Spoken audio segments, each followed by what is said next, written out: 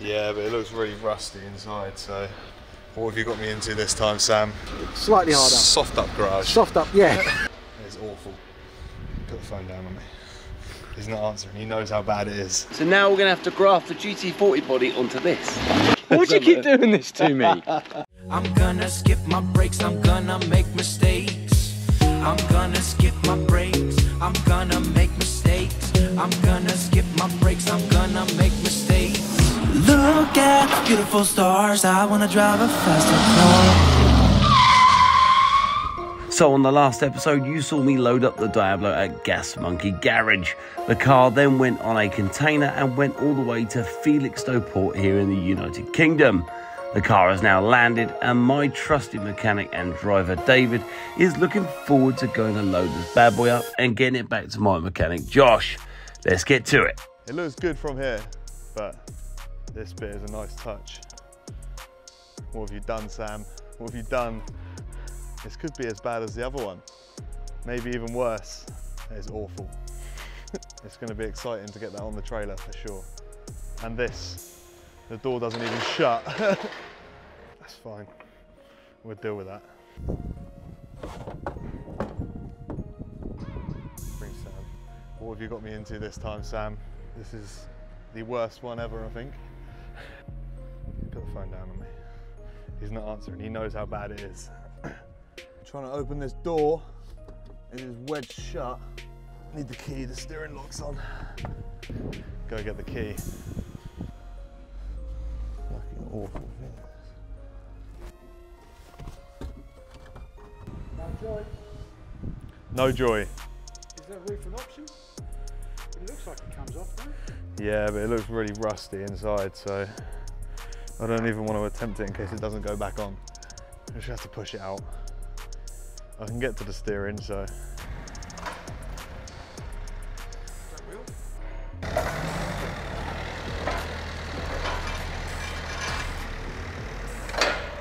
I'm gonna push it, we're gonna push it out and then we're gonna get the trailer around here and then we're just gonna winch her on. Backwards. Backwards.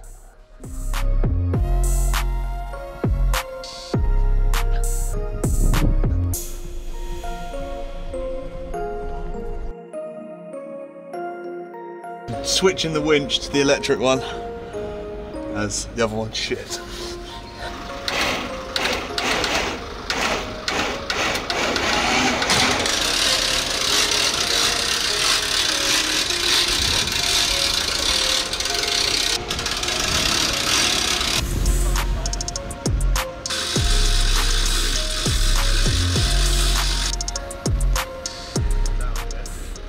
So the door saga has continued from the driver's side to the passenger side now.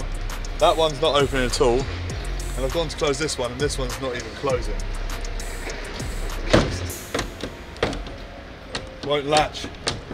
So, trusty old gaffer tape is coming in handy for this one. Just so it doesn't fly open on the motorway because it would be a shame to lose a door. I don't think Sam would be too happy about it. How did that go? Stressful, but we've got it on there now, so we're all right. Now it's the easy bit. We're now ready to leave and go home. It's only about 3.5 hours home now, so yeah, let's go. Dave's going to do his own channel. I will be. Slightly hard up garage. Slightly harder. Soft up garage. Soft up, yeah. Flaccid garage. So we nearly forgot the much needed big box of parts. But after my new friend Stuart Ward and my pal David loaded up the Diablo, it was time to get on the way. This car was an absolute ordeal to load and took over 3 hours. Let's get that beast back to my pal Josh Wigley. So with the car safely loaded on the way back home, Dave thought it was all plain sailing, but that was short-lived. So I just looked in the rearview mirror and realised that Diablo, or the Fiero, has activated its Activero and put its boot lid up. So now we're going to have to find ourselves a safe lay-by and close it and get the gaffer tape out again, I reckon.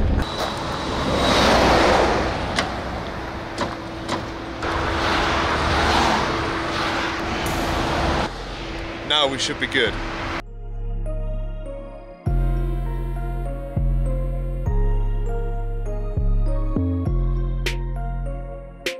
just got off the phone with Sam and he said he's on his way, he's just coming up the lane.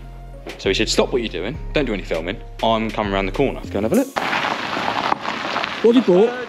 That the GT40 was not going to be ready, right? So now we're going to have to graft the GT40 body onto this.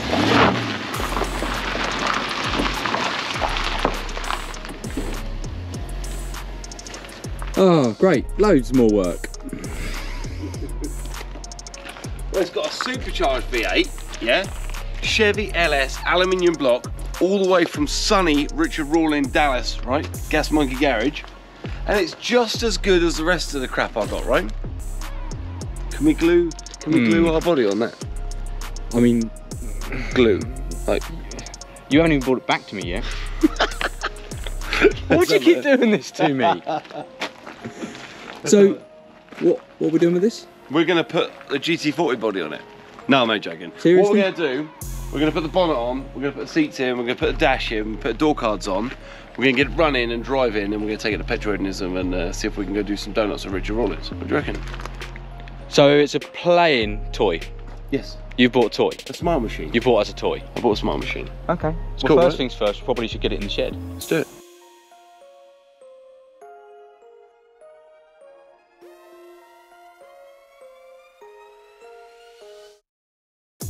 Okay, so with some jiggery and pokery and unloading off the trailer, Josh has finally calmed down and come to the realization that he has 3 weeks, 24 days, just over 3 weeks, 24 days, to get this car running, driving, and presentable. And I think if there's anyone that can do it, Josh, it's you, right?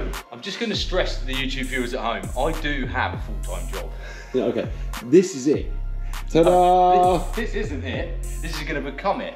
It's also my birthday this month. I'm turning 30. I was hoping to celebrate. I'm going to be celebrating by being elbow deep in spark plugs and bits of engine. And doing donuts in Diablo. So thanks very much, Sam. So this has arrived, and I only saw this, okay, I saw this car when I went to GasMonkey Garage. I met Richard Rawlings.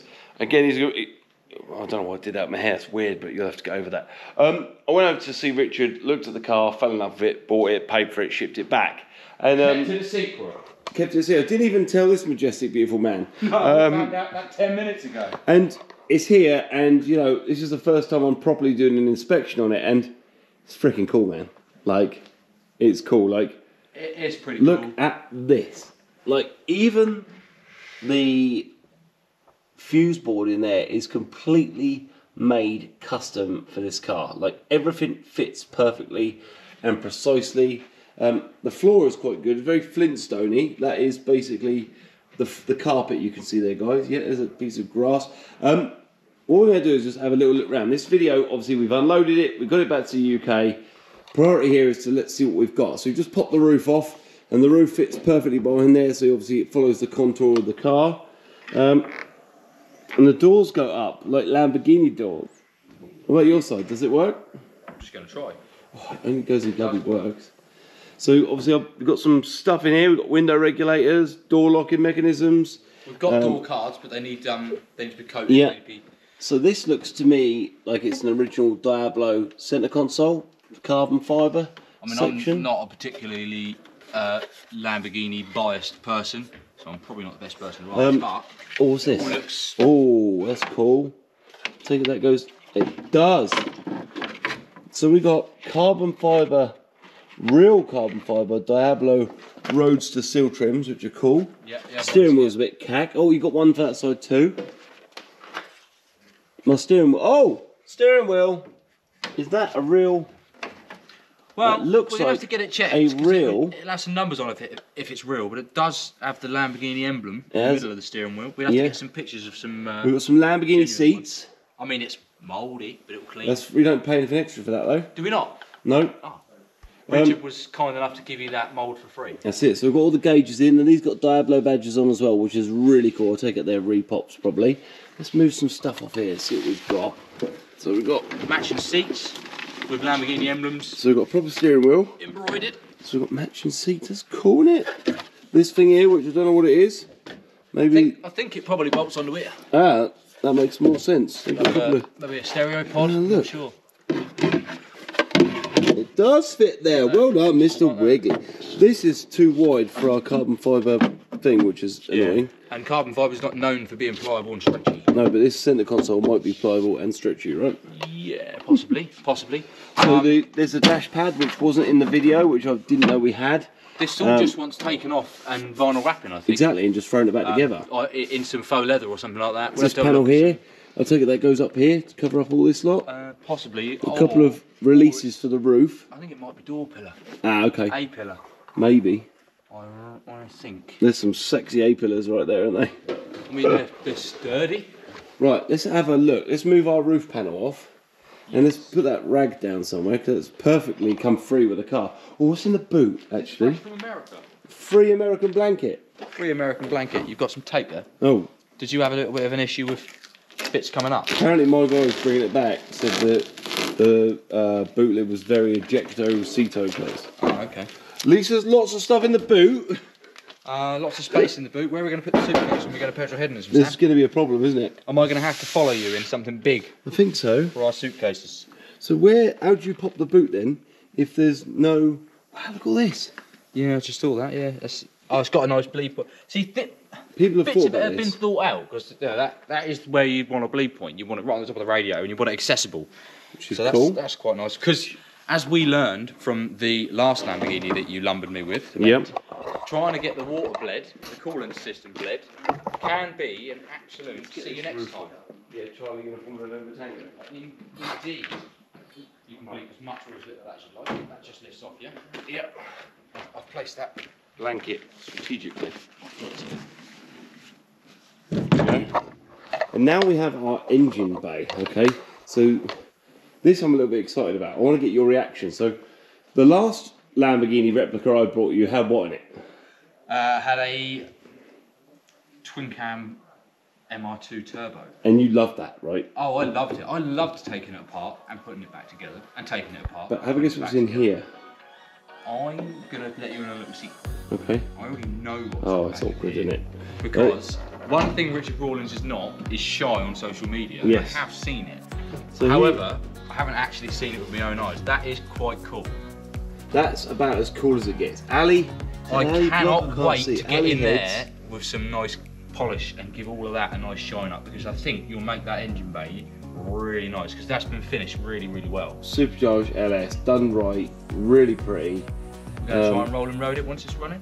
Maybe, but maybe I don't want to break it before I sell it. Or set yourself up for disappointment when it makes Exactly. 90 horsepower. So yeah, there you have it. So what do you think? I think it's going to be quite a cool car.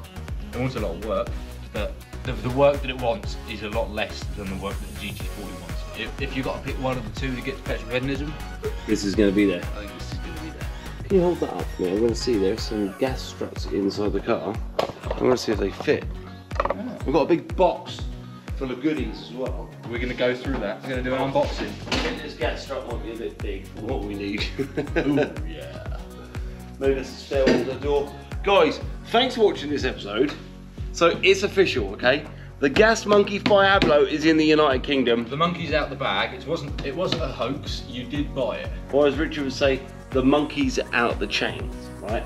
And this car will, okay, be at Petrol Hedonism Live. Get your tickets sorted. Whether it runs or not. Whether it runs or we push it in or whatever, it's going to be there.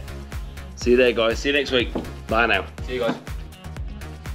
Quick reminder, hit that subscribe button, the like button, and then the bell button, so you get alerts when we release new episodes, and follow us on social media too for extra stuff and more alerts about videos we're releasing, which at the moment is every Sunday and the odd Wednesday too. Bye for now.